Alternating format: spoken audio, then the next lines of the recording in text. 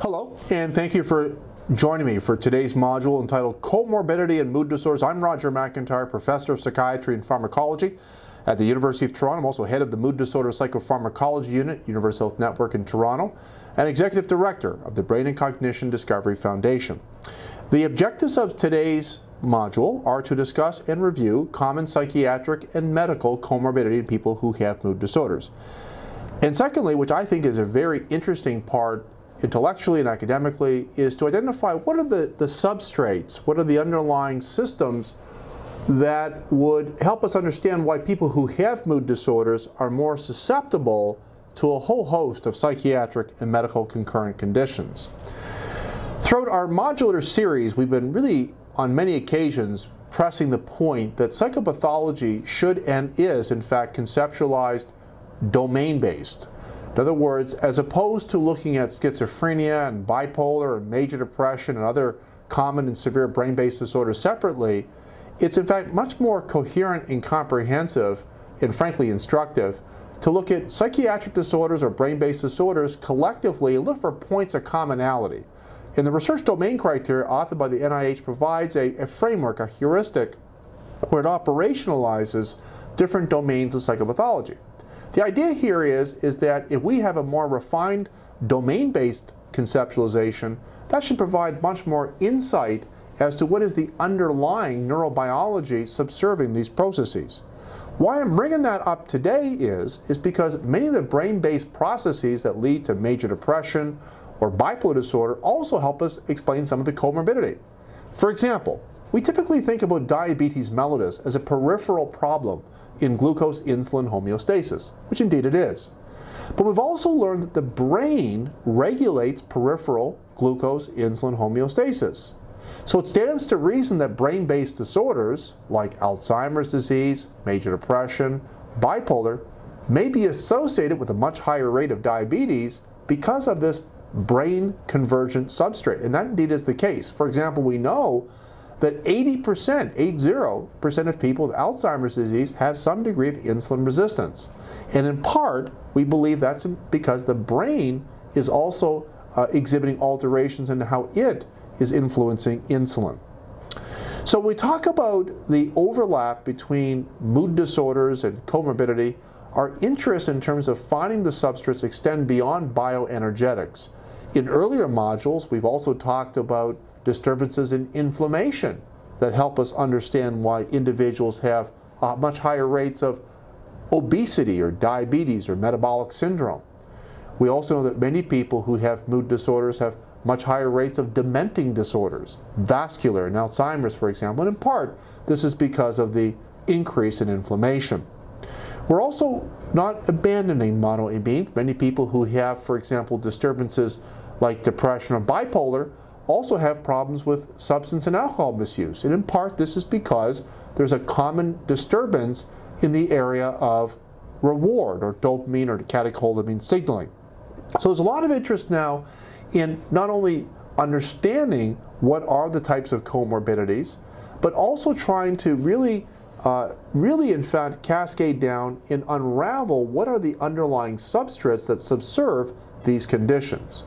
Recently, one of our colleagues, Renee Reguet, has really in fact brought our attention to the implications of air pollution on psychopathology. There's a growing literature indicating that air pollution is linked to, in fact, suicidality. And this link could in part be due to the fact that the ingestion or the inhalation of, for example, particulate matter may ignite in local inflammatory processes in the human brain that consequently have deleterious effects or abnormal effects on normal brain function, manifesting as impulsivity and suicidality. This still remains a testable hypothesis, but one very concerning given the staggering levels of pollution that are being seen in many parts of the world, bringing our attention to social determinants of health, including not only economics and sociodemographic, but also air pollution. So the most common of the comorbidities that we see in major depressive disorder and bipolar disorder turns out to be the anxiety disorders.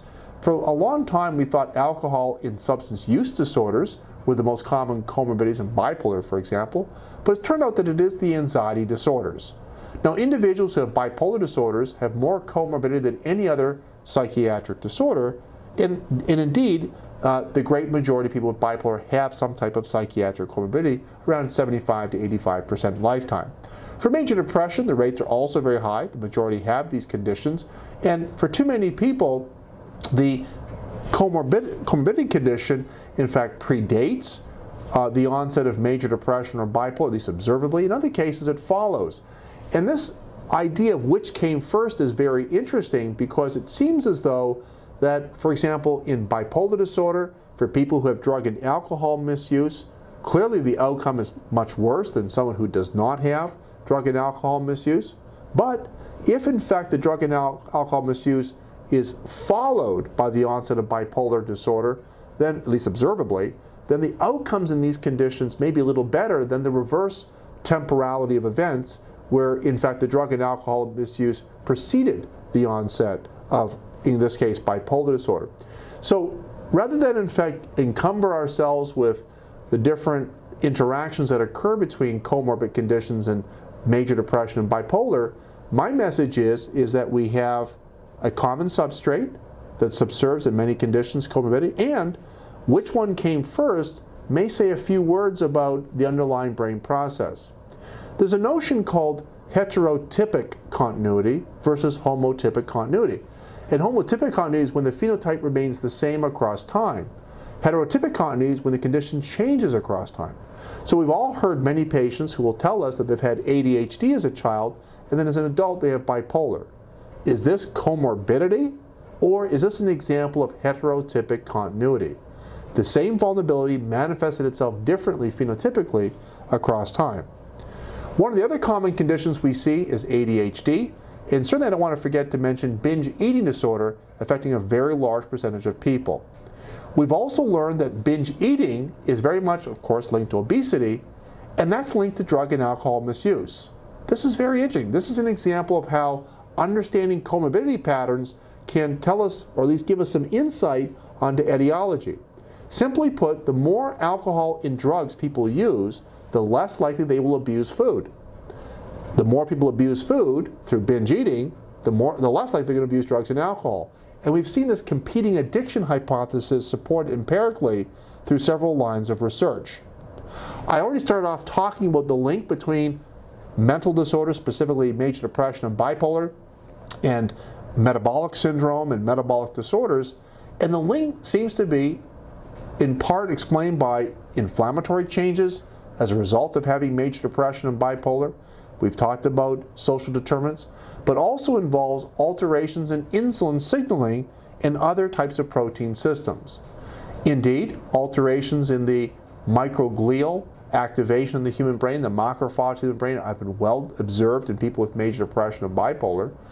And we know what's happening in individuals who have major depression or bipolar. Peripherally and centrally, there's an imbalance between the pro and the anti-inflammatory processes.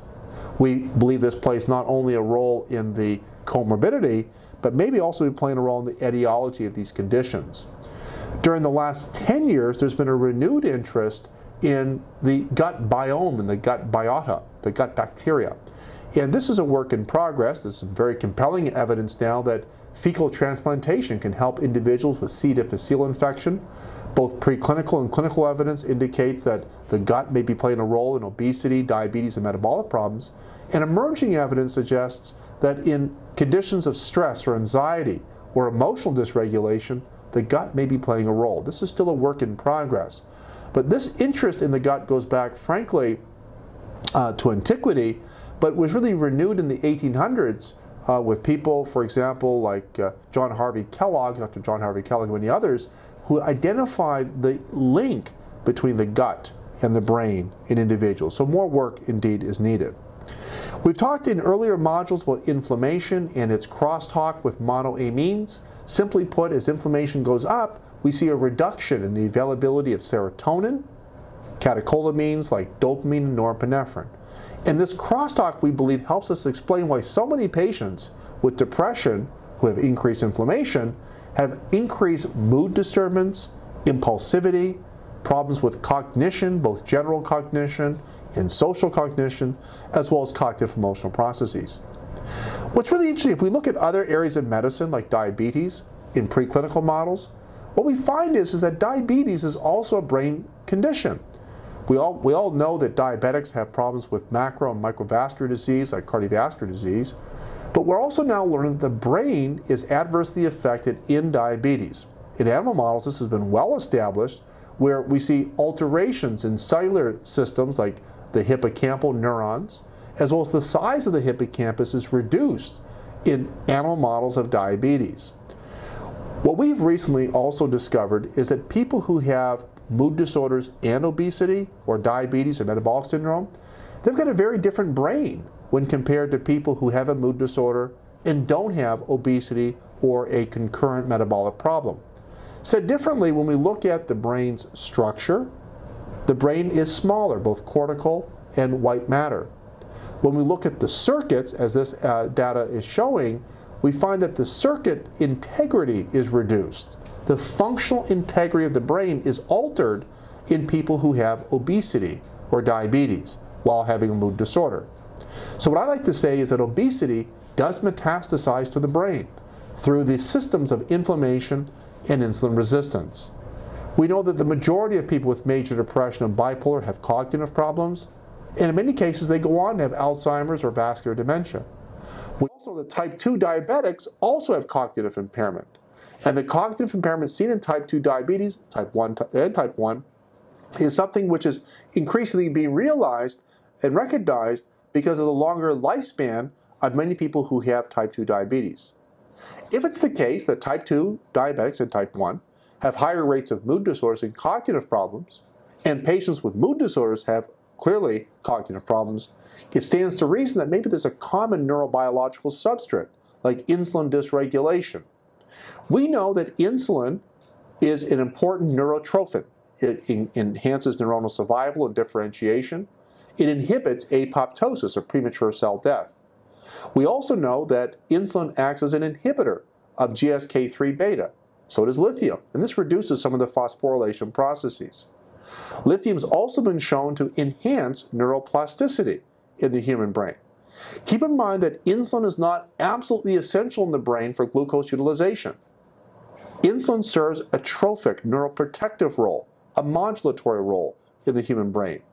We've also learned that insulin acts as a monoamine oxidase inhibitor. And when the brain is in a state of insulin resistance, which is posited in both diabetes and mood disorders, that results in an increased overexpression or an overexpression of monoamine. Consequently, dopamine levels are reduced and people feel apathetic, anhedonic, depressed, and cognitively impaired. So in other words, we believe that insulin resistance in the brain could, for some people, explain some of the domain-based pathology they complain of, like reward disturbances, general cognitive problems, and maybe in fact just general disturbances in their overall cognitive emotional processing. There are many other protein systems that are being implicated in the brain from the point of view of reward, appetite, and psychopathology. We won't go through them all here today, but proteins like leptin, adiponectin, resistin, ghrelin, many others are now being implicated in this process. Finally, we're really interested in trying to figure out methodologically how we can measure insulin resistance. We know that people who have Alzheimer's disease seem to have insulin resistance in the brain, so-called type 3 diabetes. We're still, in fact, trying to determine whether people with major depression or bipolar disorder have insulin resistance in the human brain. We know they do in the periphery. There's still a lot of work in this area because brain insulin resistance and peripheral insulin resistance are, in fact, not correlated. One other system I want to introduce to you is the incretin system. This is a system involved in the process of insulin release. It acts as an insulin secretagogue. And GLP-1 is glucagon-like peptide 1. It's released by L cells in the intestine, which serves as an insulin secretagogue in response to a glucose load. We also know that incretins are produced in the nucleus tractus solitarius in the brain. And GLP-1 is a protein that's also abundantly expressed in the reward center of the brain. We're very interested to see that liraglutide, which is a GLP-1 mimetic, is an exogenous synthetic drug, has been demonstrated to be neuroprotective, reducing amyloid, reducing central inflammation, and proliferating, in fact, neuronal cells in animal models. Recently, colleagues in our group have shown that one of the GLP-1 mimetics, like liraglutide, behaves like an antidepressant, maybe even a pro-cognitive strategy in people who have cognitive impairment to begin with major depression or bipolar disorder. At the end of the day, we use the information about comorbidity to not only treat patients, but also to better understand what in fact is happening beneath the surface, the neurobiological process. And in later modules, we're going to discuss some very interesting approaches targeting metabolic and inflammatory systems as not only symptom-suppressing strategies, but perhaps also disease-modifying or curative strategies in mood disorders. Earlier, we talked about sirtuins as transcription factors and maybe relevant to this process. Just to give you an example, caloric restriction, resveratrol, maybe even metformin have been shown to increase sirtuin activity. So taken together, this information provides for us a very novel and innovative way of thinking about how can we target the molecules in the brain that are abnormal in individual mood disorders, and how can we treat the disease process that we give patients what has long been needed, that is disease modification and curative therapies rather than just symptom-suppressing therapies. Finally, prevention is the best treatment, and we're learning that if we can just better treat diabetes in the general population, we can reduce the onset of mood disorders. And this is a very important public health statement as we talk about what we can do to reduce the burden of illnesses. We're learning that by understanding the neurobiology of comorbidity and major depression bipolar, this could inform public policy. For example, there should in fact be greater emphasis placed on the prophylactic or preventative properties of better treating diabetes on Alzheimer's disease, vascular dementia, maybe also major depression and bipolar. So taken together, comorbidity is common, psychiatric and medical, in part because there's common underlying substrates, including but not limited to social determinants and biological determinants.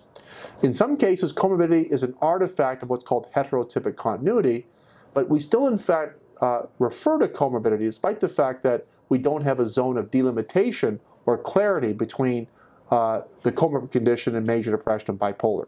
Finally, this type of information I'm referring to, we hope, informs very novel frameworks for thinking about what we can do to develop very unique and disease-modifying, possibly curative therapies for patients with major depression and bipolar disorder. With this, I'll stop there, and thank you very much for your participation in today's program.